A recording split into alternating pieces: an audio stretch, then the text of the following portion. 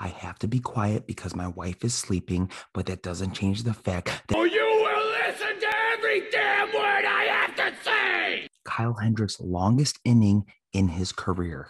Kyle Hendricks gives up 4 home runs in the first inning. That is a first time in Cubs history that we give up 4 home runs in the first inning. Here's a couple things that we need to address now. Freddie Freeman going deep to right field. Travis d'Arnaud, I'll join ya, left field for another bomb. Adrizanya, another home run. Hey Rossi, come get your boy. No, Heredia, gone.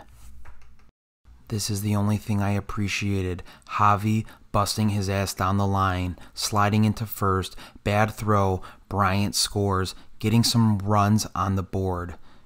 Rizzo, second home run of the game, third of the year.